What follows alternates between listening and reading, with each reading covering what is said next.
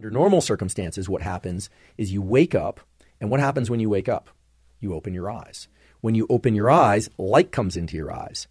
Now, the way this system works is that you have a particular set of neurons in your eye. They're called retinal ganglion cells, or brain neurons. Again, the retina is just the one piece of your brain, actually two pieces because most of you have two retinas, that resides outside the skull. When light comes into the eye, there's a particular group of retinal ganglion cells or type of retinal ganglion cells that perceives a particular type of light and communicates that to this clock that resides right above the roof of your mouth called the suprachiasmatic nucleus. And the suprachiasmatic nucleus has connections with essentially every cell and organ of your body. Now, it's vitally important that we get light communicated to this central clock in order to time the cortisol and melatonin properly. When I say properly, I can say that with confidence because we know, based on a lot of evidence, that if you don't get your cortisol and melatonin rhythms right, there are tremendously broad and bad effects on cardiovascular health, dementia, metabolic effects, learning, depression. I really want to focus on what we can do, what happens when we do this correctly and how to do it correctly. When we wake up, our eyes open.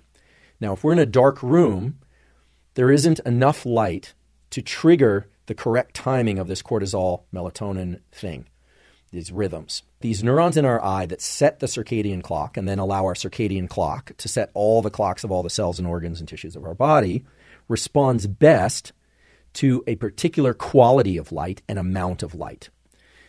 And those are the qualities of light and amount of light that come from sunlight.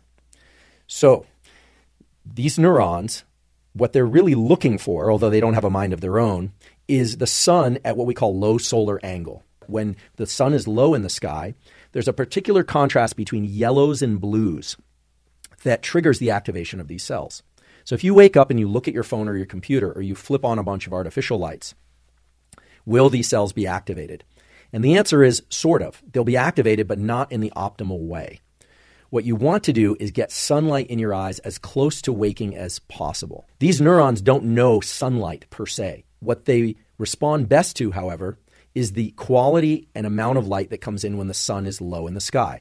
That means that if you can watch the sunrise, great. You still want to get outside and view sunlight.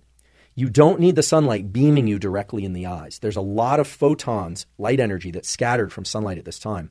The key is to get that light energy from sunlight, ideally, into your eyes. I had a discussion with a colleague of mine, Dr. Jamie Zeitzer, who's in the Department of Psychiatry and Behavioral Sciences at Stanford, a world expert in this, and he tells me that it's 50 times less effective to view this sunlight through a window, through a car windshield, or through a side window of a car than it is to just get outside with no sunglasses and view light early in the day. Once the sun is overhead, the quality of light shifts so that you miss this opportunity to time the cortisol pulse.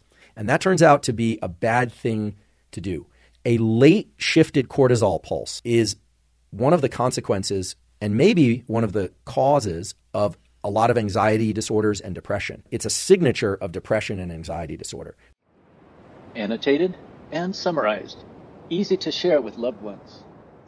The description below the title for this video has these summary points.